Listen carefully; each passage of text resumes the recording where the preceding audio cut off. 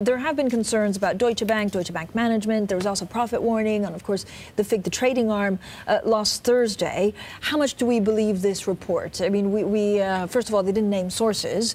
We're doing our own digging around, but is John Cryan really close to being replaced? I don't think this should come as any surprise. I mean, we've seen murmurings last year even of dissatisfaction with John Cryan. And if you just look at the share price, I think it's down over 25% this year, whereas the rest of the European banks are sort of flattish sort of over the last year or so. So clearly there's dissatisfaction with the share price performance. And in terms of John Cryan specifically, I think there are very legitimate questions to be asked about strategic U-turns. Shortly after he came in, he decided to separate the global markets and the corporate bank, and then the best part of a year later, he put them back together. Also, his communication style, he comes across as being quite dour, quite sober, and there some bankers have questioned whether that's good for morale. And then finally, also, his slow progress on costs.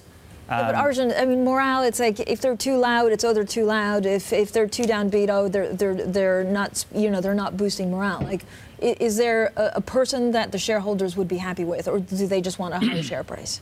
I mean, it's clearly the latter, but I think in terms of how do we get there, I think that's a very fair question. I think we shouldn't underestimate the size of the restructuring task at Deutsche Bank. I think it's clear that there isn't going to be no quick fix, and that you remember when John Cryan came in, he was widely welcomed and acknowledged as very respected in the industry. So it's not clear, or it's not certain, that a new CEO will automatically fix all of Deutsche Bank's problems. Bring up the chart here. Arjun, I was surprised. I had forgotten how John Cryan's only been around for 2 cups of coffee.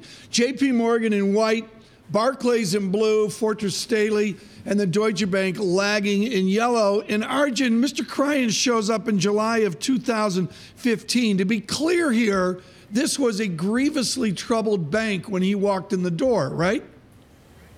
Absolutely, and there were question marks over this legal risk overhanging the bank. They've settled that with the Department of Justice in the US. There were also big question marks over the capital position.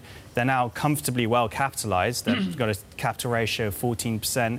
That's among the highest in the European area. So it's really now a question of profitability, and that's where they're sort of stumbling at this point in time.